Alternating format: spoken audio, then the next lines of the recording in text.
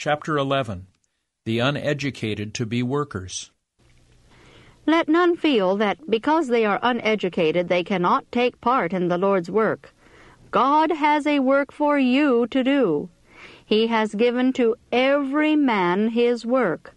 You can search the Scriptures for yourselves. Psalms 119, verse 130 says, "The entrance of thy words giveth light. It giveth understanding unto the simple." You can pray for the work. The prayer of the sincere heart offered in faith will be heard in heaven, and you are to work according to your ability.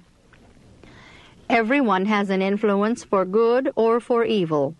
If the soul is sanctified to the service of God and devoted to the work of Christ, the influence will tend to gather with Christ. All heaven is in activity, and the angels of God are waiting to cooperate with all who will devise plans whereby souls for whom Christ died may hear the glad tidings of salvation. Angels who minister to those that shall be heirs of salvation are saying to every true saint, "There is work for you to do.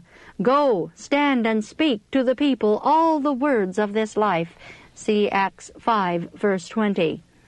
If those addressed would obey this injunction, the Lord would prepare the way before them, putting them in possession of means wherewith to go.